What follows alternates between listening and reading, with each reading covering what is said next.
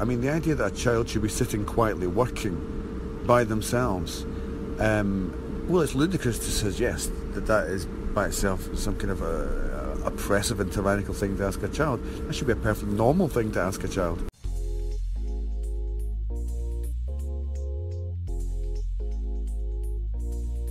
Hello, I'm Tom Rogers, and this is the Rebel Education Podcast.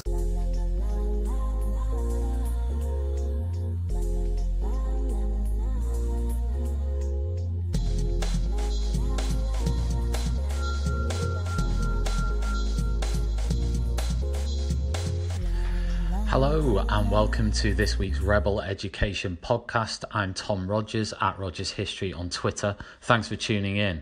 This week we're discussing the birth of the Ban the Booths campaign. It was launched last week to much fanfare on social media. The main aims of the people involved, that include Paul Dix and Jules Dalby, is to ban the booths. They want the removal of deep confinement booths in all schools, the regulation and reporting of all children isolated for more than half a day in schools, and funding to support schools in shifting from isolation booths to better practice. My immediate response to this was, in my experience, number one, it's often necessary that children are removed from classrooms for a range of reasons, and I don't think there'll be anybody who would disagree with that. Well, I'd hope not. Secondly, those children who are removed need to go somewhere, and quite often they can't go into another classroom because either there isn't another teacher available, or they might disrupt the learning in that other classroom. So they need to go somewhere else, especially if it's a more serious offence or something has happened. Usually a school will have a room. Now, if there is a room that is manned by either teachers or support staff, then that room needs to be controlled. It needs to be a safe space. It is a sanction. Let's not forget that. I mean, there is an argument that it's not that I know that Paul Dix, writing in the TES, said the following. He said, punishment can multiply in an isolation room. Extra days given for the smallest infractions. We need to limit punishment in schools to ensure that it does not become disproportionate, to make sure that it's in line with our values, our laws, and the rights of the child. Well, for me, I mean, if a student has been removed from a classroom because they're impacting on the learning of 29, 30 other students, we have to think of every student in the school, not just those students who've been removed from classrooms. Every single person is equal in this equation. The child has usually done something wrong to have been removed from the classroom, and usually to be put into an isolation room, it would have to be something relatively serious, or at least you would hope so. And this is where I do join those who are concerned that they're being used kind of willy-nilly. I accept that, but you have to understand that schools in deprived areas are under huge amounts of pressure. There are incidences of poor behaviour cropping up a lot of the time, all the time. And having a so-called exclusion room, or an isolation room, and I don't like those words. It's a room away from the other students for hopefully a very short period of time. But I think it's necessary. It's absolutely necessary to separate that student from other students for a period of time. If they've been involved in a fight, if there is an issue that just they need to be removed from that situation for their own benefit, but also for the benefit of everybody else. And when they get into that room, as I've said, it is a sanction first and foremost. But secondly, if you have a normal-sized classroom type room and you have 10 students in there who've all been excluded from lessons, you don't want them to be communicating with each other. So the idea of a booth, for me, is a divider between chairs. And yes, I think it is often helpful if the students are facing a wall, because it will decrease the distraction that they have in that situation. The dividers, yes, I think it will help them not to be distracted, and I think it will help them not to be tempted to turn around to their peers and perhaps create more disruption when the sanction has already escalated, because remember, nobody wants them to be in there. They're in there because there's been a trail of kind of problems.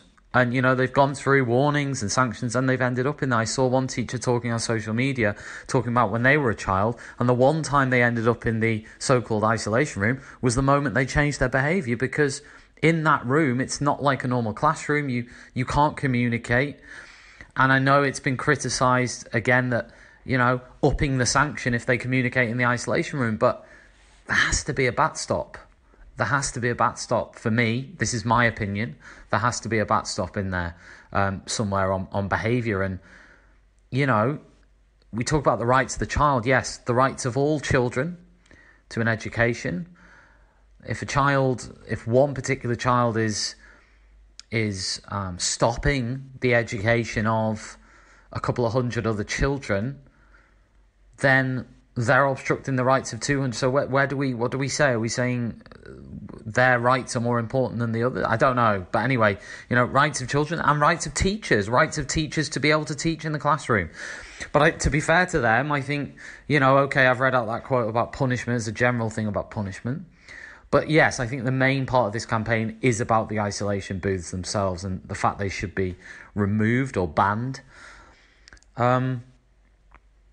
Again, though, is it about pragmatism? Is it about saying, if a school feels that's the best environment? For me, if they're in there for a couple of hours and they're not allowed to talk and it is a sanction, and while they're in there, they are given some proper work to do, and they're not allowed to communicate with their peers. And it might be that they miss a break time. It might be that they miss a lunch time, whatever. But, there needs to be sanctions here. There needs to be a bit of a tough line sometimes, especially in different contexts.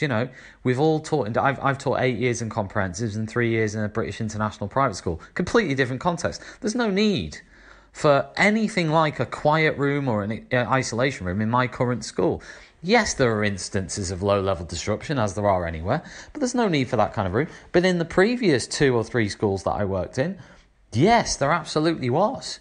Because, once all options are exhausted, that's where this room is needed and necessary, and there has to be rules within it, in my opinion.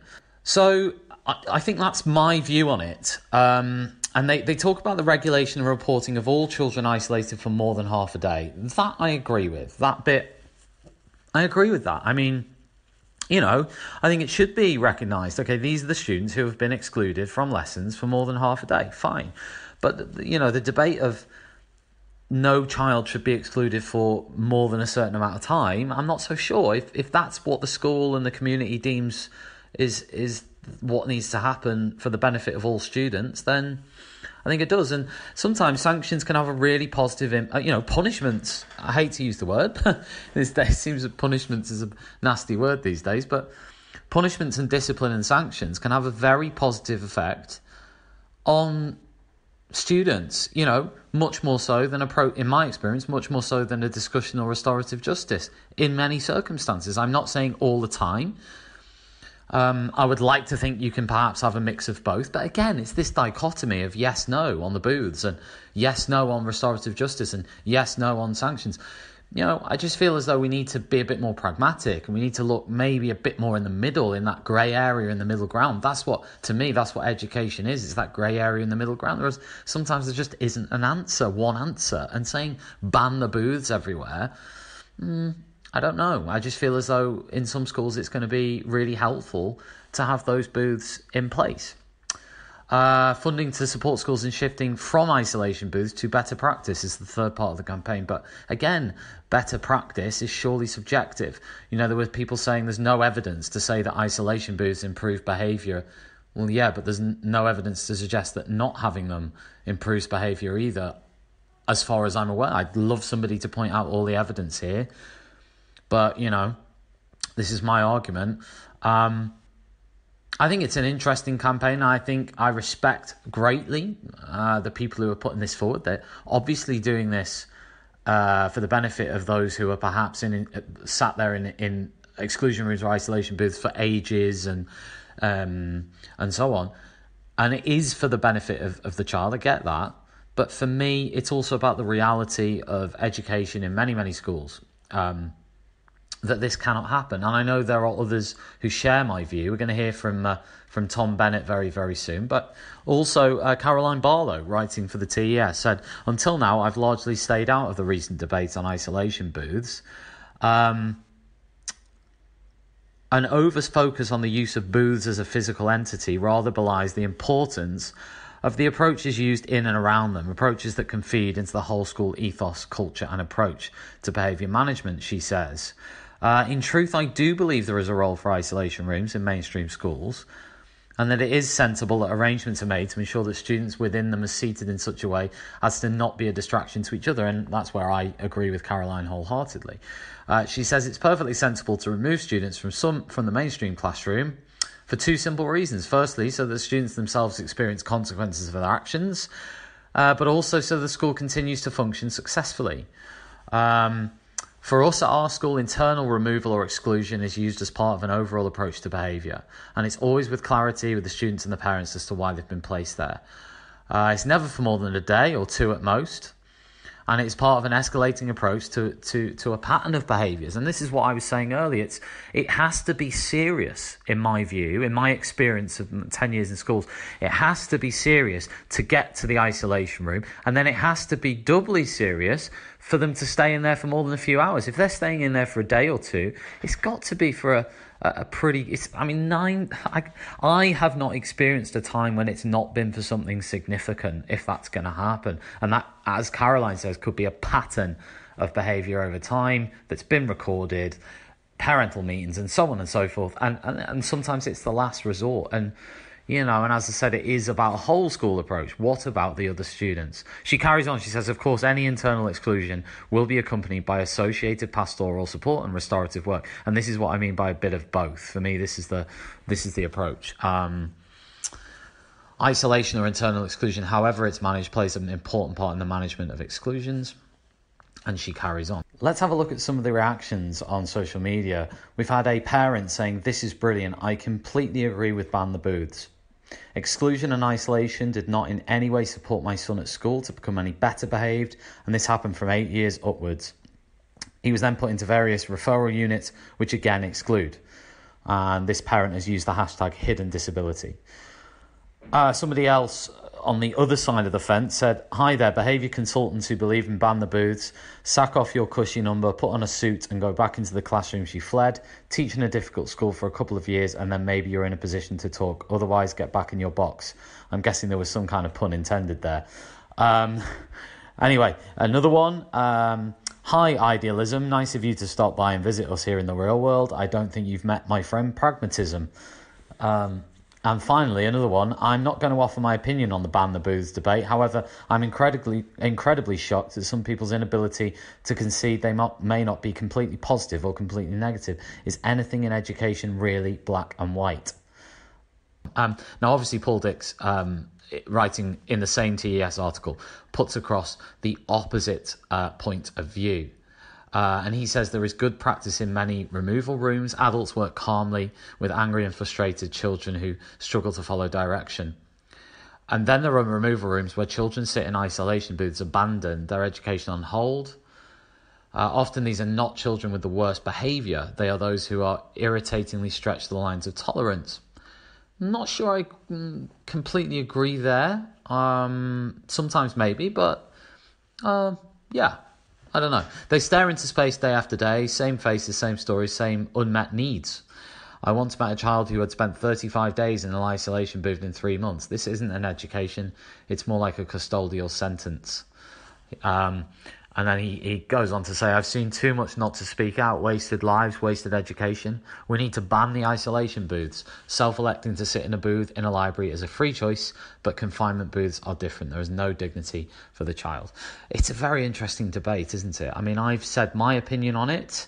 I'm going to pass over to Tom Bennett. Absolutely delighted to have Tom on the podcast. I want to thank him so much for coming on to give his opinion, because I know he hasn't been well and he's taken a bit of time out to record this quick opinion piece for the Rebel Education podcast. Let's hear what Tom has to say. So what did I think of the Ban the Booths campaign? I apologise for my sore throat voice here. I think it was very well meant. I think the people behind it had good intentions, but I think it was quite an inane project to try and undertake. I mean, schools have removed pupils from classrooms since time immemorial, and there's frequently very good reasons to do so. Now, that then leads you to the next question, which is, what do you do with them once you remove them? Well then, it makes perfect sense that the children are, at least temporarily, parked somewhere. In some schools, for example, that's done in a classroom, but more frequently it's done in a specially designed, designated zone within the school. So let's call that a removal room rather than isolation room, because of course the word isolation suggests that they are by themselves. And almost exclusively they're not. They're supervised by an adult, and very frequently they're there with other students too. So the word isolation is quite misleading. But then the campaign seemed to fixate on the fact that people were in booths. Now, there's lots of reasons why you might take a child out of a classroom. Some of them nurturing, some of them supportive, some of them educational, and some of them might just be for a sanction. Now, unless you're completely against the idea of a sanction, the argument that perhaps children should have to spend a little bit of time reflecting on the behaviour and working silently by themselves shouldn't be too shocking. Nor should it be seen as being excessively punitive. I mean, the idea that a child should be sitting quietly working by themselves, well, it's ludicrous to suggest that is by itself some kind of oppressive and tyrannical thing to ask a child. That should be a perfectly normal thing to ask a child. I mean, we're frequently asked to perform in such circumstances ourselves when we're studying, or when we're in libraries, or when we're sitting quietly listening to a film or music, or listening to a speaker. So sitting quietly isn't by itself a particular punishment. And then the campaign seemed to move on to this idea that it wasn't so much the fact that there was dividers between the desks that was the issue. It was the height of the divider and the fact that they couldn't see anything other than the booth itself. Well, this seems another odd thing to say, that the main point behind the campaign was the size of the furniture involved. And this is why I say this isn't an adult or mature debate to be having within education. We shouldn't be arguing whether or not it's okay to take students out of classrooms for a short period of time and ask them to work independently by themselves or in a room with adults and other people. It's perfectly valid to have a discussion about what happens to the child subsequent to that. So, for example, for many children, a short, mild sanction is all they need to remind themselves that they should be behaving. In other circumstances, it might be a place where the children can go for some quiet time, for some thinking time, and that can be useful too. But of course, there's lots of things you can do with a child outside of the classroom you can't do inside of the classroom. And that's why you could use something like a removal booth or a removal room. And in addition to that, you could also have counselling, therapy, conversations, threshold moments, and so on, as I say, a kind of magazine response to the behaviour. So, arguing over which furniture we should use is the kind of argument that I'd rather hope we'd put behind us decades ago, but clearly we haven't. And as long as we haven't, then it's something we need to robustly defend as being a perfectly normal part of any mainstream school's repertoire. Not as a first port of call, certainly not as the only response, but as one of a magazine of responses. And as you can hear, I'm coming into Petersburg. Okay, thanks very much. Bye. Thank you to Tom. Some really interesting points there made. I generally agree with him. My view is I agree with Tom. However, I know there'll be lots of people out there who disagree with Tom and disagree with me on this. I'd love to hear from you. Please tweet me at Rogers History. Please tweet about the podcast. Tag me in if you do. Would love to hear a range of opinions. This is a very heated topic, I think, on social media. I can't remember a topic that's got as the blood boiling quite so much as this on both sides. But again, I personally prefer a pragmatic approach, and I think it's really helpful when we look at the bigger picture, when we try and find some balance in the conversations we're having about this kind of thing. But fair play, I think it's good that this stuff is brought to the highlight, if you like, and people can discuss it and think about it a bit more. So, that was the Rebel Education podcast for this week. Next week, we're talking about book recommendations for 2019. Got some amazing guests, actually, next week, including Kate Jones and Jill Berry. So, look out for that next Thursday. I'm very privileged on the podcast to have had people like Catherine Burble-Singh, Tom Bennett, Jill Berry, and many, many others come on, and Ross McGill and so on come on the podcast. It's been absolutely amazing to have these people come on, and I feel really privileged that they've chosen to spend a bit of time with me, really. talking on the podcast. So thank you very much, and I hope you're enjoying listening. I've certainly enjoyed making the podcast so far, so I'll see you next week. Bye all.